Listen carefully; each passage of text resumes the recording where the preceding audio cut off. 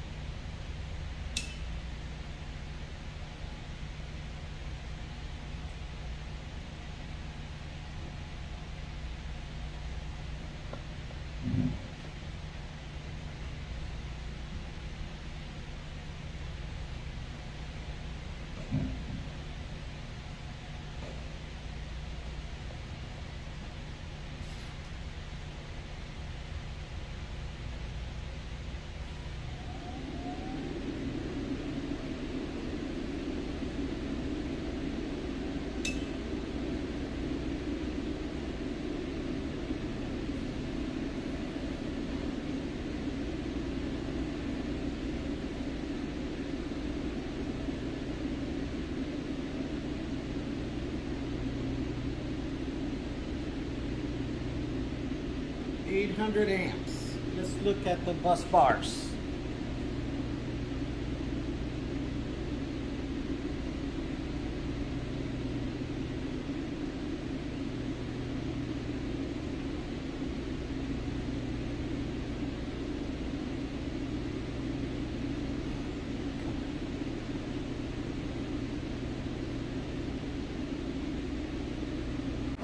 All right, here we go.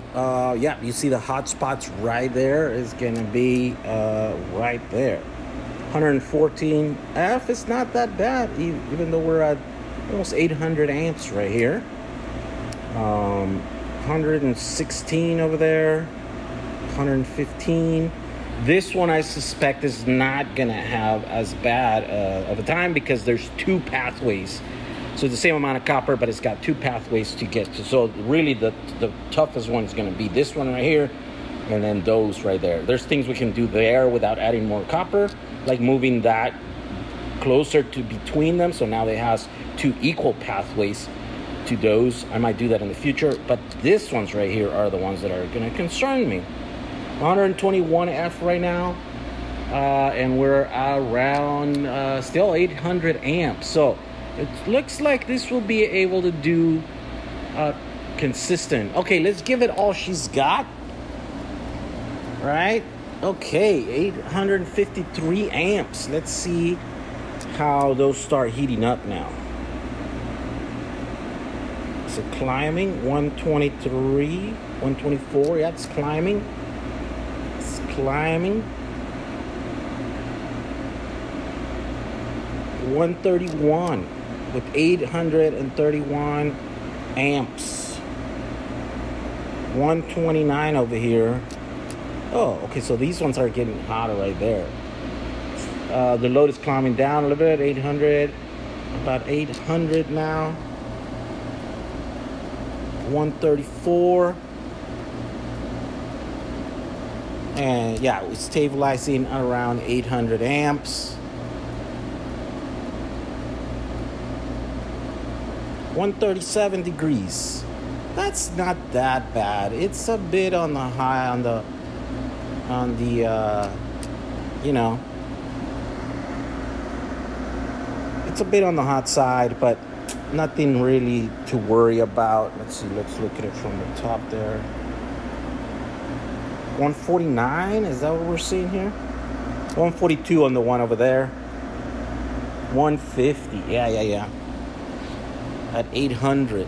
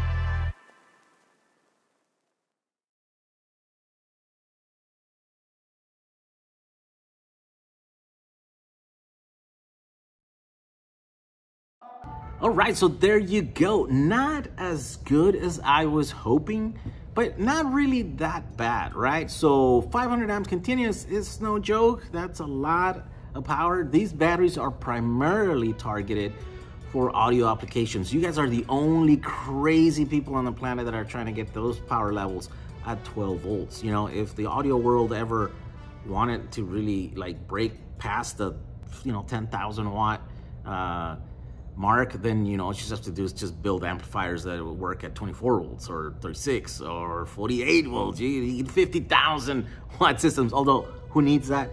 I know, but definitely in an audio application, those are dynamic loads. They're not continuous like this, right? So you'll be able to get the 1200 watts, the 1200 amps, right? Which that equals what, like 14,000 watts, right? 14 kilowatt.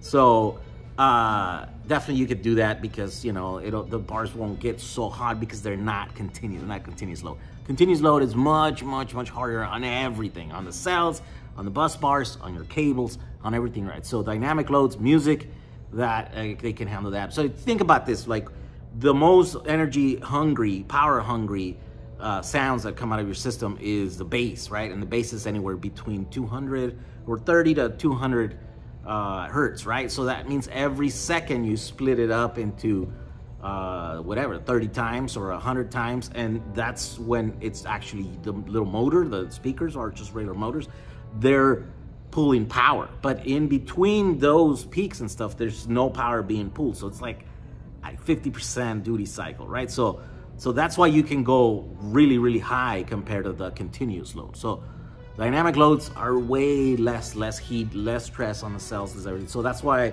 even though this can only do about 500 amps continuous, it'll do the 1000 amp, the 1200 amp dynamic loads on music, right? So this is version 1. We only made a small batch of these. We're gonna make them available, but I will keep working on these bus bars, and I do want to make them so that they can pull, you know, 800 amps. I have a couple of them, so the next thing to try is gonna be the solid aluminum and then solid copper at the end, right? So, and by the way, this is the one version of this battery pack, and then there's gonna be a long one, because I know a lot of you guys are saying that you guys need to put it like behind a seat or something, so you guys are looking for like a long pack, and this definitely is easy to, you know, just put the cells in a different configuration so it's longer like that. So anyways, thank you for watching this video. These, if you're interested in this, just go to jack35.com. It's gonna be available there. We'll see you guys in the next one. Bye.